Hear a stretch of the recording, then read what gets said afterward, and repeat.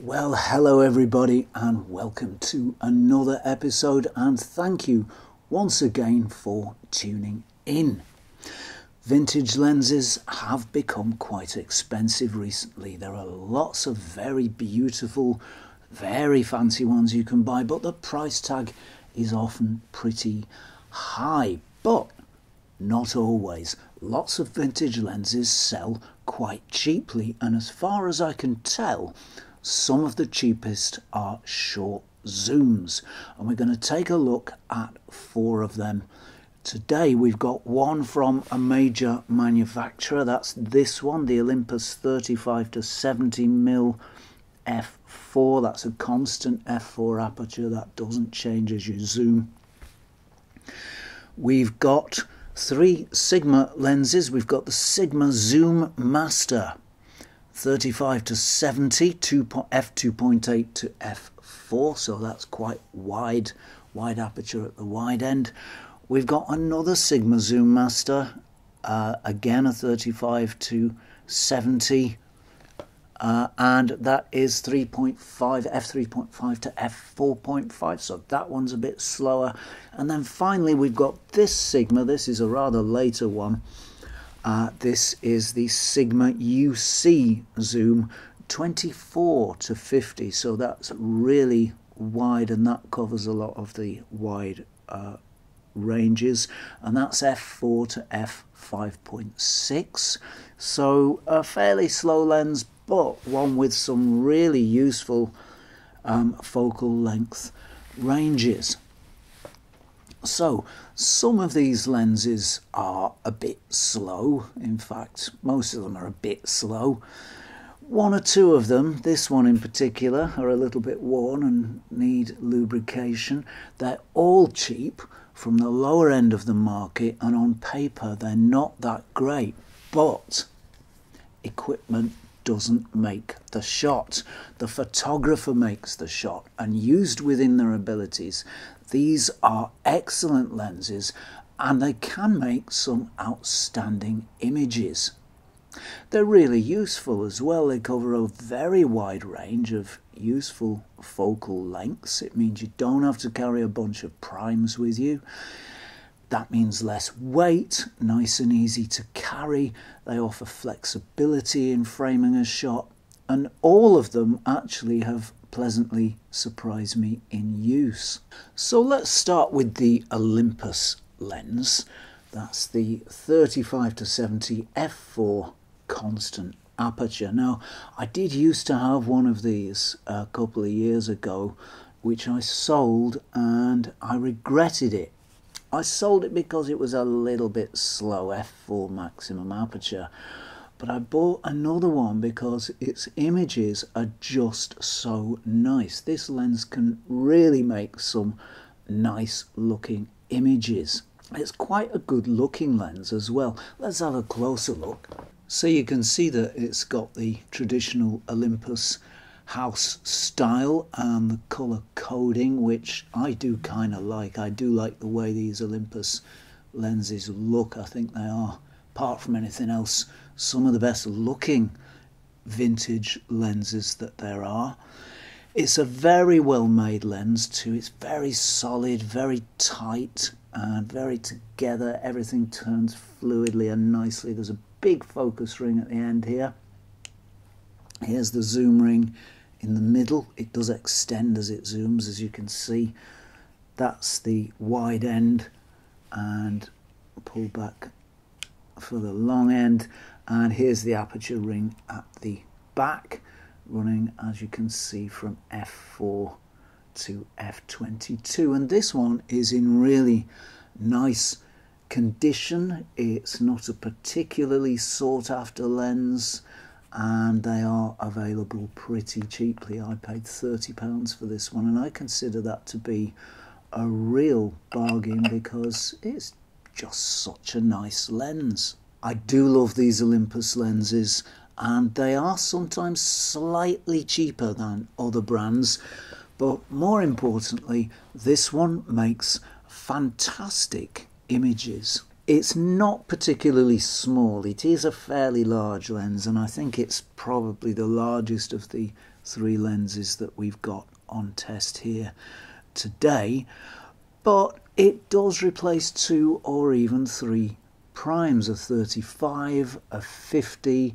and a longer one, which in this case is 70. So it does replace a lot of primes that you would otherwise have to carry. So it's a bit big, but it's a lot less bother than carrying lots of primes around. The image quality is fantastic. It's got great colour and strong contrast, and that's a hallmark of Olympus lenses. It's a very cool look, which I personally like very much. Lots of contrast, lots of saturation. Contrast will drop with this one if it catches light at the wrong angle, but you do also get some nice lens flares reflecting off the purple coatings, which I kind of like, but you can shield it with your hand or with a hood if that's not your cup of tea. Images have plenty of depth, plenty of strength. When it comes to sharpness, this is actually quite a sharp lens. It is more than acceptably sharp. It's not quite to Pancolar standards, but it's not too far off. You're never going to find yourself thinking, gosh, this lens is really soft. It just isn't that kind of lens. It makes some very, very nice blur. It's nice and soft. There's no untoward harshness that creeps in at any point that I could find. The f4 maximum aperture means that you do need to get quite close to make blur, but if you go to the long end of 70mm, then you're going to get pretty much all the blur that you could ever want. These vintage lenses, it seems to me they give a certain amount of interpretation rather than mere representation, as a modern lens might do. In short, it's a vintage lens and a very affordable one too. 30 to 40 pounds will get you a very good one, and at that price you really just can't go wrong. A very, very nice lens indeed. Highly recommended. So let's have a look at our Sigma lenses, starting with this one. This is the f2.8 to f4, 35 to 70mm. And this is a lens that I think is possibly one of the cheapest I've ever bought. This cost me all of £10. It's a real unloved lens without even the kudos of a big name behind it. These lenses were fairly cheap when they were new. They were third-party lenses, and they're even cheaper now. It's a little bit worn and a little bit sloppy, but it's got some surprisingly nice glass in it. Let me show you more closely. So this is a push-pull zoom, and when it is pulled, that is when it's collapsed, it's actually a really small lens. It does extend a fair old bit when you pull it out, but it's even so a fairly small lens. It's very nicely made. It seems to be mostly made of metal, which is a good thing. I can't see maybe little bits of plastic here and there in its construction, but certainly the barrel is metal, the focus ring is metal.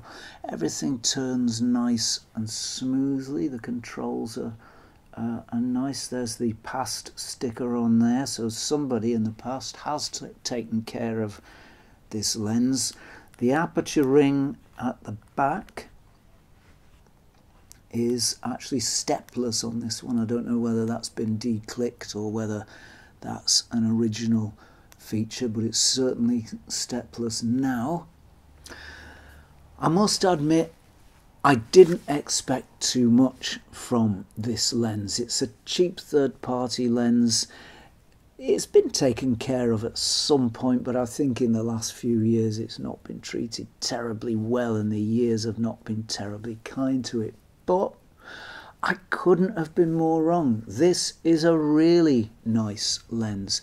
I expected it to be a little bit hazy, but it wasn't. It was clean and clear and lovely. The glass and the optics are all in really nice condition. It makes fantastic colours. It's not quite in the Olympus style, a bit less cool, a bit less intense, I think, maybe slightly less saturated, but nice nonetheless. Maybe you could call these colours a little more naturalistic, perhaps not quite as stylised as the Olympus colours. It's a very, very useful little lens. It covers a wide range of focal lengths and it's tiny. It's not much bigger than an average 50mm. Sharpness, again, same as the Olympus, is entirely acceptable. It's certainly not soft. You'll never look at images from this lens and think that they are soft. It seems at least as sharp as the Olympus to me, maybe even a bit more so. But whatever the case, it is a sharp little lens. It's a fast little lens too. The maximum aperture is f2.8 at the wide end, so there is some blur available at the wide end, but not very much, especially as the minimum focus distance is not that close at 50 centimeters. It's a little bit slow at the long end at f3.5, but there's still some nice subject from background separation. So this is a very surprising lens which really exceeded my expectations, I am happy to say.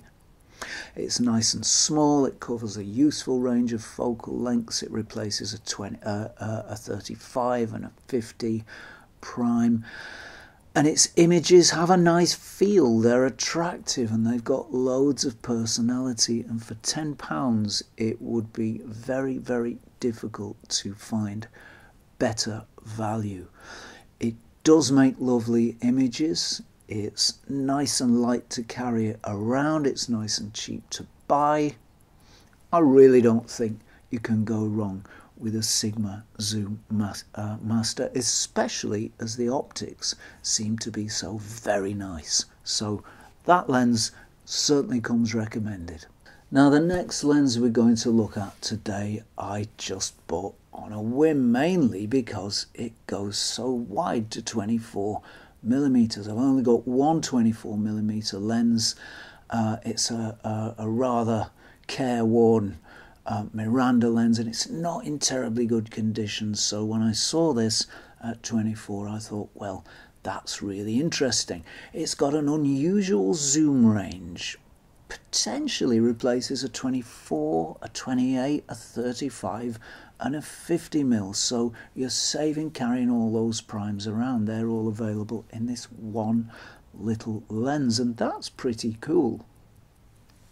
It's a later lens. I think this is an autofocus one actually, and it's made in Nikon mount, so of course it twists off the opposite way. It's got electrical contacts here which I'll show you in a moment, and I think this was possibly made for the later Nikon consumer film SLRs of the 90s, perhaps early or mid 90s. This is the original Plastic Fantastic. I think this is an entirely plastic lens, but that's not necessarily a bad thing. So there is our little Sigma very short zoom, or at least reasonably short zoom. Are we focused? Yes, we are. And this is really a nice little lens. You can see that it is all plastic, and there are those electrical contacts that I talked about. So I think this one is an autofocus lens. It's got this focus ring on the front here, but it's very light to turn, and I think I can hear motors turning in there when I turn it. It's got this great handy distance scale that moves on the front there. That's very handy to use. It's a nice small size, and it's got modern multi-coatings on there, so that means good light transmission and less reflection, which can only be good for making images. You might ask the question, is it a vintage lens? Well, it's about 20 years old, so That sounds vintage enough to me. It is a bit of a crossover though. It's got those fairly modern coatings and it does seem to give a fairly modern sort of look. There may have been some computers involved in its design, I don't know. And that means less room. If that's so, it means less room for flaws and errors, and so less potential for that vintage character. But actually in use I didn't find that. I found this lens does have plenty of character and it does make unusual and interesting images. In fact, it makes some really nice images. They're very sharp. All the images are made with this lens are very clear and well defined, and I think I could kind of detect something of the colour palette I've noticed with some Nikon lenses. That is the palette that emphasises blues and reds. I really like it. And this one at times displayed something resembling it. I don't know if that's because it's a Nikon mount lens and it was made for Nikon cameras, trying to reproduce something of that Nikon feel. I really don't know, but it did come through at 1 or 2 points. There isn't a great deal of blur with this one because it's a fairly slow lens. It's f4 at the wide end and f5.6 at the long end, which is 50mm, though it does give some blur if you're close enough to your subject, and that blur is very nice. I rather liked it actually. I think it gives a lovely feel to a shot. So I think this one's probably best thought of as a wide lens with a very versatile range of focal lengths. It's a great little lens, really versatile, really flexible, very sharp and very useful. I paid £30 for it, and at that price I think it's an absolute bargain. Finally, in our short zoom odyssey, we have the Sigma Zoom Master f3.5 to f4.5, 35 to 70. So again, that same focal length. This one I think is in Practicum mount. Let's take it off the adapter. And this is a little bit of an orphan lens. I think it's a late 80s lens, and you can kind of tell by the design. It's the sort of, I don't know, it reminds me of the XR3i school of design. This one's had a hard life and it feels a little tired. Let's have a closer look. So there's our Sigma Zoom Master, and you can see the traces of 80s design on here by these diagonal lines on the focus ring. And when I look at 80s design, I do wonder, how can anything so awful have looked so good? But it really did, and that just shows you how perceptions change. Not that this lens is a bad looking lens, it's nice enough. The zoom ring is in the middle. It's a little bit stiff and awkward. The focus ring lubrication is dry, and I think that shows two things. It shows that perhaps the quality of the lubrication used on these lenses wasn't quite so fantastic as some of the other manufacturers. And it also shows that the lens has led a rather hard life. So it's a bit of an orphan lens. You can see that zoom ring is rather difficult to control. So it's a little bit rough and ready. It was probably nicer when it was new. The aperture ring is at the back. And that again is a little bit rough and ready, a little bit, oh gosh, that doesn't feel too mechanically nice. It works perfectly well, there's no problem with it, but again, it's not a mechanically beautiful lens. I must be fair, I'm sure it was rather nicer when it was new. So given its condition, which is not absolutely tip top, I wasn't expecting too much from this lens, but again, it surprised me. It seems to shoot, or rather it actually shoots really nicely. It's pretty sharp, and it's no less sharp than any of the other lenses on test here today. So again, this lens earns the standard of acceptably sharp. You're never going to think this is a soft lens. You're never going to think, my gosh, those images are awful. The contrast is perhaps a little less than some of the other lenses here today, so perhaps it's slightly less good in that respect.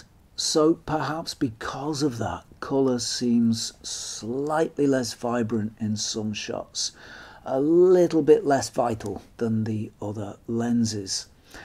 Certain images have a bit of a slightly dull feel, although other shots in better light are much nicer. I wondered if there might be a bit of haze in this lens, but I really can't see any. The optics seem very clean. It's lived a hard life, so it wouldn't be surprising, but the optics do seem pretty clean.